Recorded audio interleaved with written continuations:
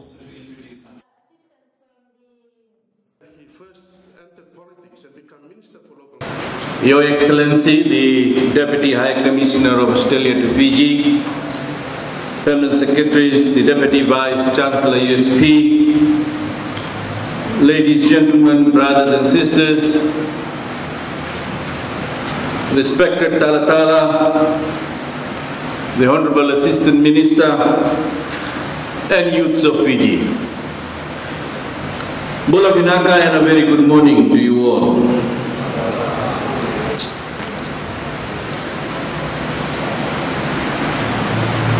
When I took this portfolio as the Minister of Youth,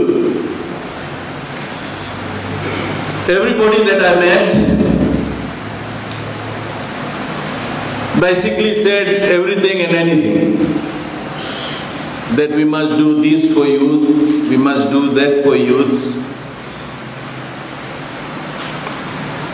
And I said to my management that I'm really concerned and I'm hearing a lot of things about our youth. And in consultation with my management, we resolved that we should get all our youths throughout the country under one roof and hear them out. What are their needs? What they want to say as a youth of this country. And that decision has brought us together this morning. And I will be with all of you for 3 days. Directly or indirectly, I will engage myself. I'll try to meet as much as youth that are present here on a one-to-one basis. And I really want to know from you. And that is the reason why Ministry decided to have this Youth and Sports Conference. I join my peers in welcoming all of you to the 2019 National Youth and Sports Conference. It is my pleasure to greet you all, the youth, leaders of Fiji from the Northern, Eastern, Central and Western Division. Ladies and gentlemen, let me begin by thanking all these youth leaders for being here with us as we commence on what will be an exciting National Youth Conference ahead of us. It is my honor this morning to acknowledge the presence of the representatives of regional and international organizations, conference speakers, and at the outset, let me also acknowledge the presence of the relevant government ministries who have a youth component to their programs and who are present here and will be present during these 3 days of conference. My heartfelt appreciation to the Vice Chancellor of the University of the South Pacific for allowing us to use their facilities here at the Lodala campus. This is a notable show of support, and ladies and gentlemen, from the university towards youth empowerment and development in this country. An area in which they have notable expertise and have led Fiji and the region now into their 51st year. Ladies and gentlemen, the 2019 National Youth Conference is themed Empowering Youths to be the Agents of Change and Promoting Sports for Development. Can we all put our hands together for our Special Olympics team who arrived in this country on Saturday with gold, silver and bronze medals and have brought name and fame to our beautiful island. The theme sums up the Fiji Affairs government's belief in and commitment to our young people and their ability to contribute to our nation. As mentioned earlier on, 70% of Fiji's population is under 45 years of age. Ladies and gentlemen, this is a remarkably young population for a young nation like ours. And this means we face challenges and growing pain with such a large young population. It is commonly said that the youths are the leaders of tomorrow, that they are our tomorrow. I strongly believe that they already are the leaders of today. Yes, it is our today that they have charge of by being the leaders of our tomorrow. And that, ladies and gentlemen, means that they will develop into even stronger leaders of tomorrow.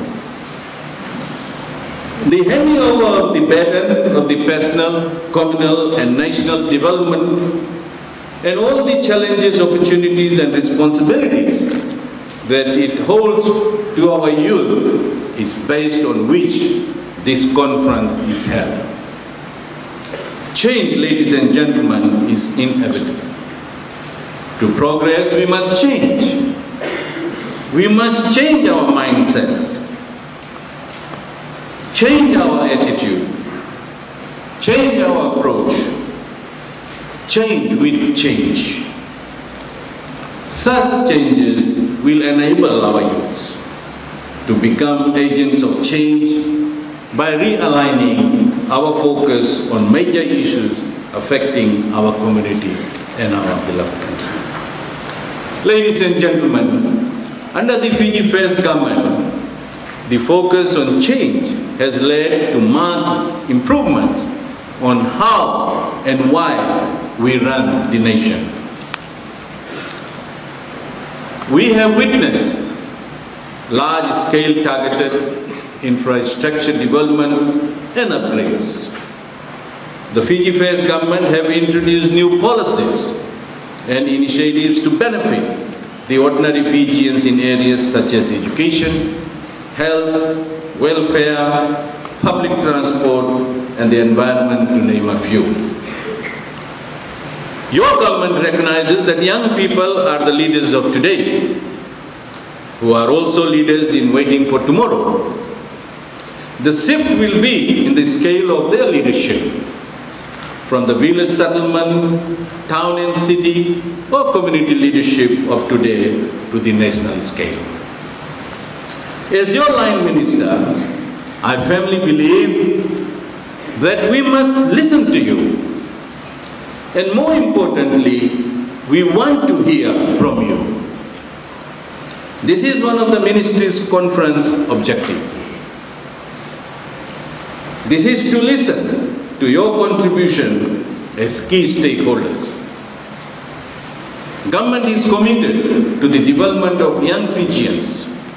By listening to young people, we will be able to progress changes in policies. High on the Fiji First government agenda is the development of national youth policy, and proper studies and planning of this begins right here, with you and your input into this conference. It will enable us to review youth development and sports programs and offerings relevant to contemporary youth development in rural, urban, and peri-urban areas. Ladies and gentlemen, to drive home an earlier point, it is important to note that current percentage of youth population makes it the highest in Fiji's history. And this is no doubt brings with it many challenges, but it also opens exciting windows of opportunities.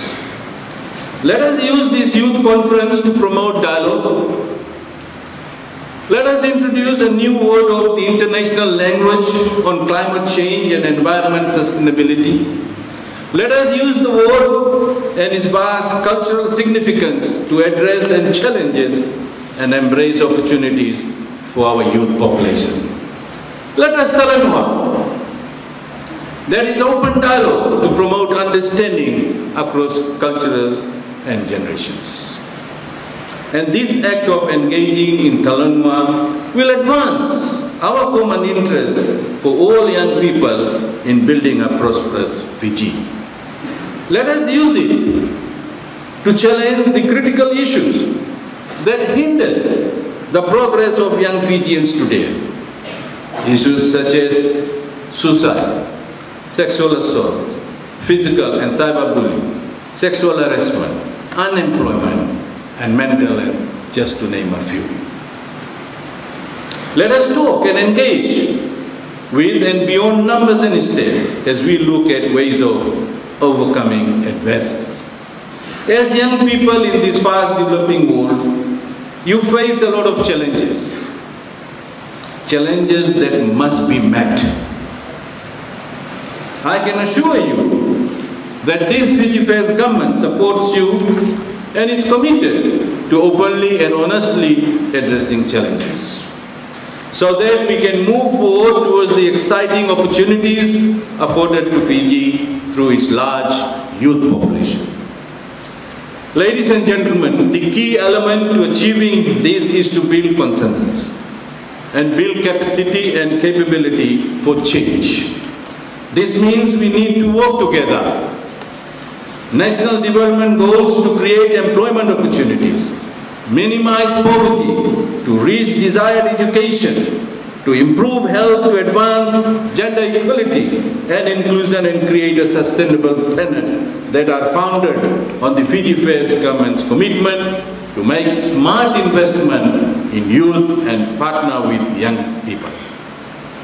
Ladies and gentlemen, investing in young people's education, health and employment will ensure better prospects for our own lives and for Fiji's development. These are the simple and obvious choices to ensure that through this investment now, we will eliminate poverty and ignorance for generations to come.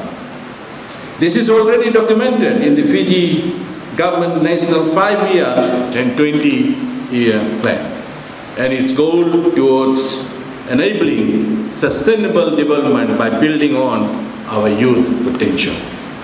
In this conference, you will hear from selected speakers and discuss topics relevant to you. I encourage you all to utilize the MOL and identify areas we can address to work together. We were very open. We were not forcing you to go and join in certain breakout sessions. It was your choice.